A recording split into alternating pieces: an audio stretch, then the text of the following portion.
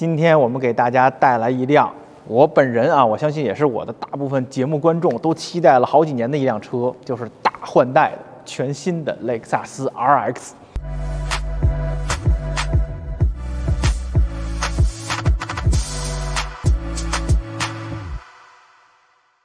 熟悉我们节目的观众都知道啊，我们在过去的几年几乎拍遍了大几十万这个级别的所有的 SUV 车型。包括 RX 啊，包括宝马 X5啊，包括奔驰的 GLE 啊、途锐啊、保时捷凯宴啊，所有这些车，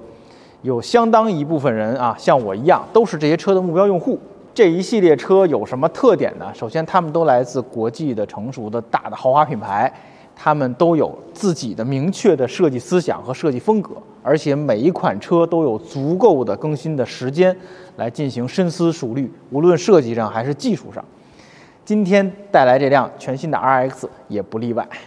大家看这辆车的外形啊，从镜头上看，包括我第一视角看，和之前的 RX 有什么变化吗？我的第一感受啊，首先这辆车变矮了，就原来的 RX 大家知道都是吊着的，是吧？我的那个轮子和下半部像个越野车，尤其我那老 RX 就特别强的那种感觉，然后上半部是一个流线型的一个 SUV。那么这一代呢，整个车坐下来了，不再有这个越野车那个吊着的姿态。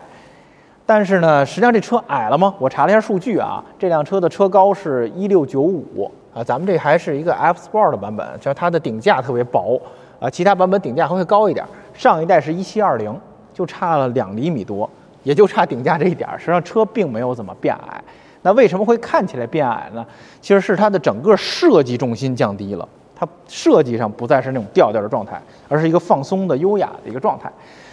大家都知道上一代 RX 是突然变尖利的一代，之前的 RX 全都是圆圆的啊。从上一代开始，纺锤形中网啊，包括这些灯啊，很多个面切来切去的，包括后面也是切得非常的复杂。这一代雷克萨斯把车捋顺了，它把车做成了几个流动的形面，然后把所有设计元素装进这个形面里头。比如我们看车鼻子，非常优雅、非常长的一个车鼻子，一直到这儿，然后把纺锤形中网完全放在这个面里。这一条线形成了一个对纺锤形的一个扩张的效果，然后底下纺锤形中网也是完全装在这个形面里头，就显得不像原来那么炸、那么张扬，就很舒适、很优雅。和前头一样啊，这整个车身的设计，雷克萨斯也对它的形面进行了大量的整合。它不像上一代一样咔咔咔切出很多的面，它现在几乎就在几个面里头啊，非常的平滑，非常的舒服。现在我们同事把车转横过来了啊，咱们从侧面来看一看。你看，车鼻子这儿一个面，第二个面一直连过来啊，这儿下凹，然后后部这儿增加了一个宽体，一方面起到空气动力学的作用，一方面让车看起来更雄壮、更有力量感啊。轮距也比上一代有所加宽。然后我们到后边看啊，这儿也是，这儿有一个面，然后玻璃有一个面，后部有一个面，就完了，只有3个面。所有东西都整合在这3个面里面，车看起来就非常流畅，而且原来的造型元素其实还得以继承，比如这个悬浮式车顶，这个镀铬条。但是我们见到这个镀铬条有优化，原来是一个等宽的，现在变成了一个钨钢的，然后逐渐变宽的一个效果，非常的飘逸，像一个飘带一样。就你看着整个车身侧面的设计就跟听一个非常优雅的乐曲一样，是这么一种感觉。换到侧面，我们就更能看出来它设计重心的变化。这一代车一个重大的变化是它把前挡玻璃往后挪了，并且把它的角度放得更平。之前的 RX 前挡玻璃比较靠前，角度比较高，它现在往后放平，往后坐啊，而且轴距加长了，所以看起来更优雅了，更运动了，同时看起来没有那么高了。我们再来看这车的后尾啊，我觉得它的后尾是这种形面的整合和整个车身姿态变化体现的最淋漓尽致的一个地方。它车顶一个面啊，这个大尾翼一直延伸到这儿，然后车玻璃和后备箱盖的上半部在一个面上顺下来，底下一个面，中间做了一贯穿式尾灯就结束了。相比于上一代的那个好几个面来回切那种感觉，就流畅优雅了很多。而且它这个后尾灯做得很漂亮啊，这一代的雷克萨斯的 SUV 全部用了这种贯穿式的后尾灯啊，无论 NX、UX 还是这个 RX， 然后它把雷克萨斯的这个车标变成了字母啊，散着写在这个尾灯里面，这样的话比一个圆标看起来就更修长啊，更舒展，是这么一种感受。然后尾灯的侧面做了一点这种渐变的效果，看着有点像一个鸟的翅膀的一个羽毛的感觉，非常的优雅。而且整个后尾的设计重心也是往下坐啊，原来的尾灯可能有这么高啊，是一个比较立的后窗，现在就做成了一个很优雅的往后坐的感觉。咱们这个 F Sport 的运动版下半部还加了一个扩散器啊，普通版的会可能显得更简洁、更优雅一点。大家注没注意到一个细节？这车的大灯非常的小啊，小小的一条，并且没有像现在主流的流行的那些车一样，上面做一条，底下还有一个单独的灯，它全部集成在这3颗 LED 里面。这里边科技含量可高了去了。首先，它在这么小的面积内能够提供足够的亮度啊，照得非常的远，比原来的那代要远很多。同时呢，它具备智能化的避让的技术啊。我们都知道现在的智能激光的大灯啊 ，LED 大灯也好，它都是可以识别对向来车，把它避开。但是那个避开的程度啊，是不是很精准，是不是很快速，是有区别的。雷克萨斯这个灯里面做了一个什么黑科技呢？它做了一个小镜子，是旋转的啊，然后灯光其实照在镜子上再反射出来，这个镜子旋转的角度是可以变的，这样可以无极调节它照射的这个亮度和角度，可以非常精准的避开前方的车辆。然后我在这个车的雨刷槽这儿见到了一点小心思啊，它的2个雨刮片下面都有粗粗的这个加热线，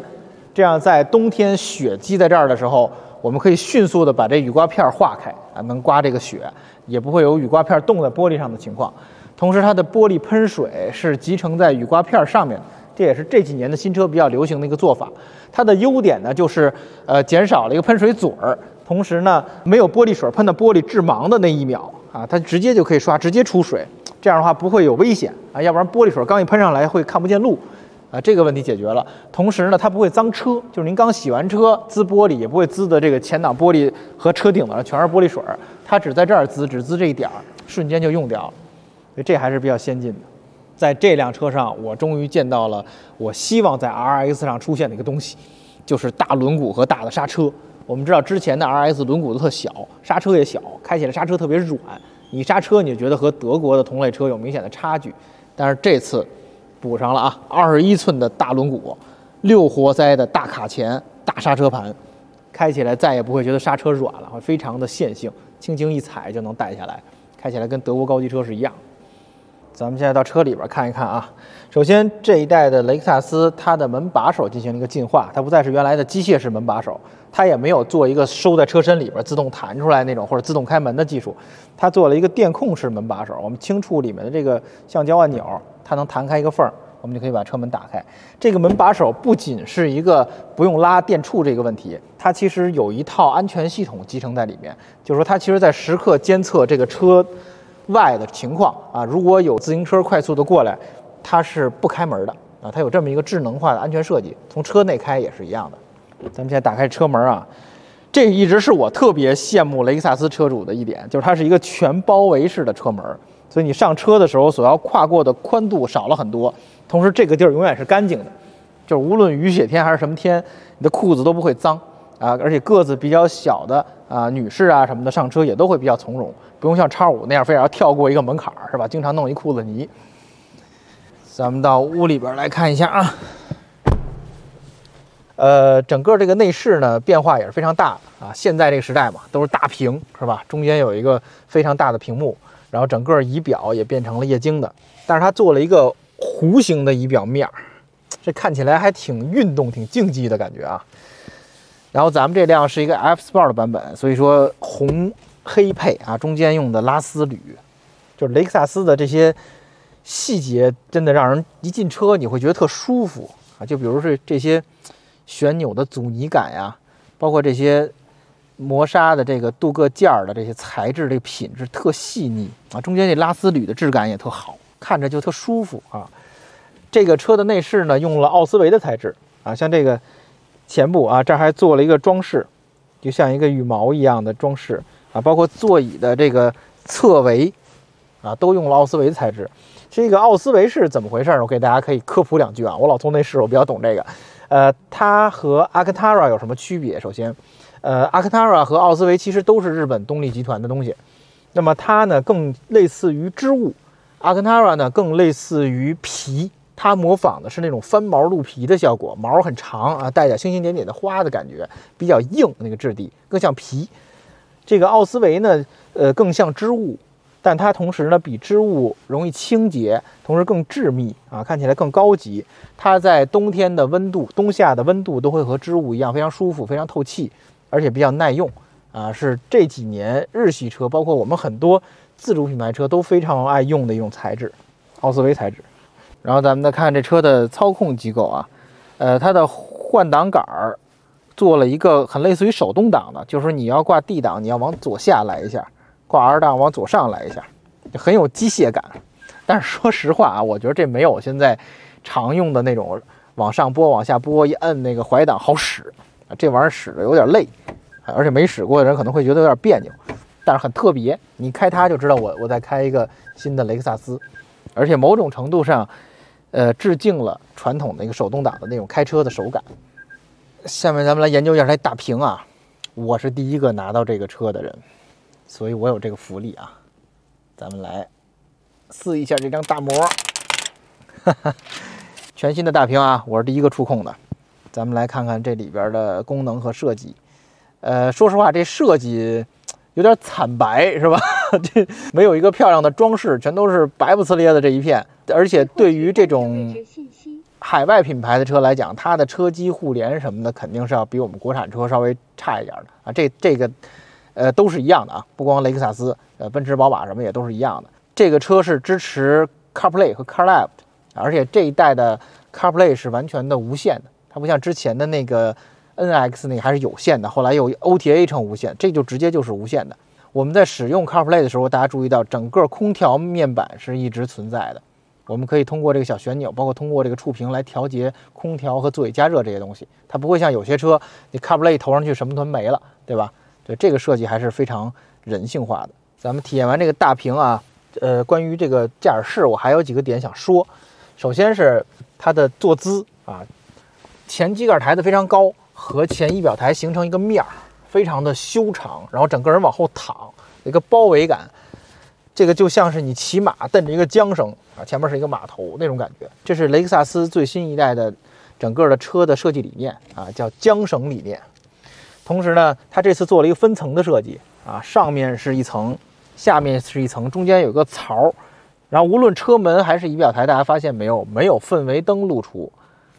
它是把氛围灯全部藏在这个槽里面，它是从暗的地方投射出来一个光，这个在完全暗的条件下是非常优雅的。是淡淡的一个光被投射出来，而不是我们看到一个 LED 灯条，所以这个就是雷克萨斯的这种优雅的心思在里头。这真的看着特别优雅，特别高大上。包括它这个中间的镀铬条的设计，它贯穿整个的空调出风口，形成一个完整的条。就这些小细节真的特别好看，特别舒服，让人。咱们现在去后座体验一下啊，它这车开门也是靠一个按钮来打开，然后。跟刚才说的一样，它有传感器，外面如果有自行车啊，有什么快递车冲过来，它是打不开的。同时呢，不用担心车没电，它按是打开，然后如果没电了往外搂，是传统的机械式打开啊，它是2层搂2下门就可以开。所以雷克萨斯把这个想的就非常的周到，就不会像有些电动车没电了就打不开了，是吧？它有一个机械系统在这备份。咱们现在去后座看看，咱们到后排来体验一下啊。先说空间。首先，前面是我的一个正常偏躺的一个驾驶姿势，因为这车本身它是一个缰绳设计嘛，就是刚才跟大家说它不再是这么开的，它是比较靠后的，所以我把座也调得比较躺。我们看后排空间还是比较宽敞的哈。它上一代车的轴距是2790，这一代增加了6厘米，达到了2850的轴距。车长在没有怎么变的情况下，后排变宽敞很多，这比进口短轴的 X5 大很多，大了得有这么多啊，比那个国产加长版的稍微短一点，但我觉得是足够用的啊。像我这种基本上1.8米左右的人坐在后排也很够用。它的后排的坐垫很高，你感觉整个人是被支撑着的，不是蹲在里边，被支撑的很饱满的感觉。坐垫也很长，然后还有一个特别让我羡慕的功能，就是它的后座的靠背是电调的，它可以调到这么躺。这样坐在后排，其实跑长途也是非常舒服的一件事儿啊。然后咱们看后面有什么配置，通风加热全部都有，然后每一个座配了一个 Type-C 的充电，啊，这还是不错的啊，独立控制的空调的温度啊，后边有一个温区。然后这个车的车顶用了一种非常细腻的绒的材质啊，这也是雷克萨斯之前常用，但这比之前的车更细腻啊，非常的细腻。同时它这几个接缝，你看壁柱和车顶的接缝，包括中间这接缝做的都非常的细密，看起来就特舒服啊，很细腻的感觉。这个也只有在雷克萨斯车上能找到这种感觉啊，奔驰、宝马车基本就是一大塑料直接往上一上，它没有这么细密的感觉。然后咱们看看中间有什么啊？中央扶手里，打开，哎呀，全新的，膜撕掉啊。这是一个杯架啊，有2个杯架，然后同时这儿还有个小盖儿，这儿可以放一点物品啊，把手机啊什么的可以放在里边，就这么一个状态。我们现在把发动机盖打开了啊，咱们聊聊这车的技术。首先，大家发现没有，这集我用的车牌是白话 EV 的车牌，这是为什么呢？全新的 RX 全系都是带电的啊，它有 2.5 HEV 的车型，有 2.5 PHEV 的车型，咱们今天是 2.4T 的车型。然后这儿还想跟大家聊一个话题，就是为什么在3年前我换车的时候啊，换掉了老的 RX 350之后，没有再选择 RX， 而是选择了宝马 X5。首先，我觉得最大的原因是因为 RX 350给了我非常好的动力体验，非常好的声音。但是当时的 RX 只提供 2.0T 的车型和 HEV 的车型，这辆车我开过了，我觉得都不能超过原来的老350那种动力表现和那声音。但是 X5 可以，所以说我没有选择这个车。但是这次就不一样了啊，他们提供了有非常强动力的版本。这前面的 2.4T 发动机可以提供大概200千瓦的动力，这套动力总成还是不错的啊。在这套动力总成的加持下，现在这车的0到100加速是官方数据是6.2秒啊，国产的 3.0T 的加长X5是6秒，所以说它基本上跟 3.0T 可以达到一个水平了。所以像我一样对动力啊、对整个输出有要求的朋友，这次可以再好好看看 RX。然后我注意到一个技术细节啊，就是在这一代的 RX 上。HEV 的车型和咱们这个车型用的是双极镍氢电池。我们知道丰田一直用镍氢电池，但是呢，这次他们研发了新的双极镍氢电池。什么区别呢？双极镍氢电池能提供更大的爆发力，也就是说，在动力输出的时候，它会比以往的装镍氢电池的混动车输出的电流更猛啊，加速会更好。同时，这辆车还配了后轮转向，它的后轮可以4度的转向，这样进一步的让它更灵活，减小转弯半径。咱们来开一圈这个全新的 RX 试一下啊！我现在这个路非常小啊，是一个非常蜿蜒曲折的一个小路，在小路上开起来，我的感觉还是低扭非常好，非常凌厉，你给油就能起来，不会再有那个老 RX 那种使不上劲儿的感觉啊，非常有劲儿。那毕竟带电的嘛，带电的大家都知道，它0到60-70这一段其实是比油的明显的要快。然后我把中控屏放到了这个能量流这儿。大家可以看到，它能量其实是一直在根据你的工况在切换的，它的切换幅度是可以达到前70%后30%，或者前20%后80%，就是2个极限，根据你的工况、加速、刹车的情况啊，来回自动智能切换这么一状态。现在上平路了，车开起来还是非常的安静温润的啊，底盘也很干净，而车很安静。这车这次用了双夹层玻璃，开起来还是非常雷克萨斯的。在平路上的这个细腻感还是挺不错的。咱们是刹车啊，这个刹车也是变化比较大的。说实话，之前的老 RX 我最大的槽点是刹车，刹车特别小，就前段很空，快停的时候你得狠踩一下，车上人就会晕乎乎的，就会有一个不舒适的感觉。这次换完这个6活塞的大刹车之后就没有这个问题了啊。你看我踩一脚，就前段就很紧了，很渐进就下来，这跟那个德国车的刹车似的，就轻轻一带就能下来这种感觉。然后总体来讲，这个车如果我们驾驶的时候把坐姿稍微调高，又能回到那种 SUV 的感觉，居高临下啊。虽然玻璃斜了很多，但是依然还是非常通透的。咱们现在又到了一个不太平的路面上啊，这是一个水泥砖的路面，感觉底盘和轮胎对震动的这个过滤还是不错的。总体来讲，这车还是挺润的，开着。这套动力系统可以说让 RX 重新回到了过去那个350的时代啊，就开起来挺痛快的。起码你不会因为它没有动力，不会因为动力的原因去让它和 3.0T 的 X5 那种车完全的战败啊，不是这种感觉了。这次动力这个短板和刹车的短板都补上了。我觉得它驾驶的提升其实是要比外观设计更大的。